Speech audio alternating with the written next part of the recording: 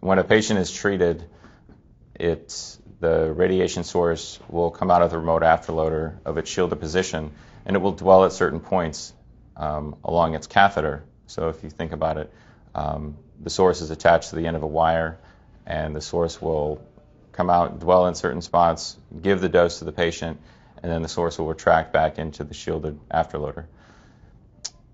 The patient then we will take the equipment off of the patient, the accessories, and the patient will go home. So there's very few side effects in terms of skin brachytherapy. You might be a little bit of skin reddening, but it's very minimal. Brachytherapy, the reason we do it is because it's a localized treatment. So there's not a lot of other organs that are exposed to radiation, and the patient, it's more comfortable for the patient that way.